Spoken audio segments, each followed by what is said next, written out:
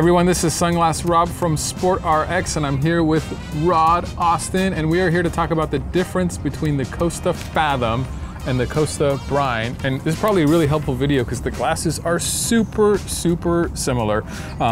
They have a lot of the same features. I'll just go over that really quick. They have Hydrolight where you need them. They come with the 580p or the 580G lenses. Lots of different mirror colors available as well. The frames are vented right in the corner on both of them, so you get a little bit of airflow. Of course, they're Costas. They're going to be polarized. They have an amazing polarized lens technology, and I think I said they're available in prescription, yes, but I'll say it again. So a lot of real similar features and benefits.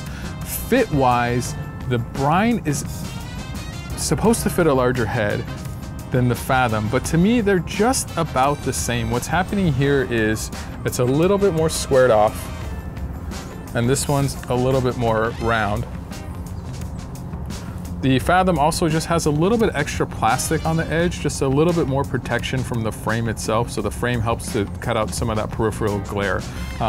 Really similar. Austin, what's the difference? I mean, they're almost the same thing. Almost the same thing. I would say this one's a little bit more square, especially near the nasal. That's the Brine. And the Fathom is just a little bit more oval and has a little bit more plastic.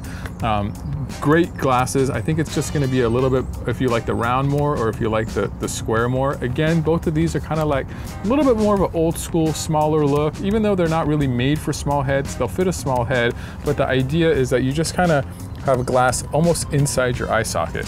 So that's really the difference between the Fathom and the Brine. I hope that helped you decide which pair you want. If you want even more information on each frame, we have an individual review on each frame.